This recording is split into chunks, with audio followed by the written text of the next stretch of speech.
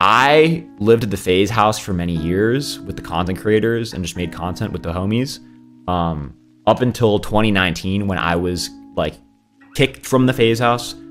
You know, dude, I remember this day so fucking vividly. Like, I'll never forget it.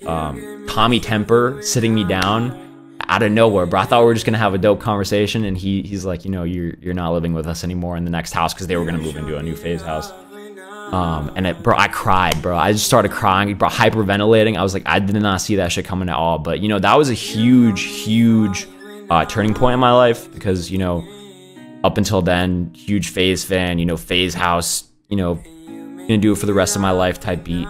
So it was a huge shift in my life. And ever since kind of like that moment, I have been like very distanced from kind of like the core and like the management side of FaZe.